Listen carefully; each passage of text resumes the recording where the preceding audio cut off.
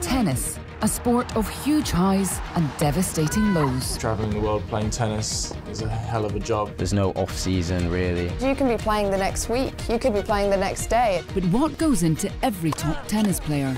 Lots of pressure and loads of expectation. Before they even reach the top 100 or 200. Once you feel like you can mentally compete, you're almost halfway there. What does it take to become the best? Your life becomes tennis, it revolves around tennis, it's 52 weeks a year. We all sacrifice our lives. Behind the scenes with Britain's future game changers. People just see the end product. They don't see the tough times. All these guys at the top are willing to do whatever it takes, and if you aren't, you might not get as far as your talent deserves to.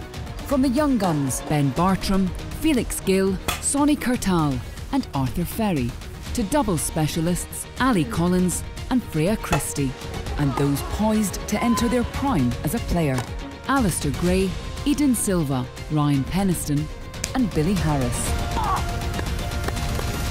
This is Beyond the Baseline.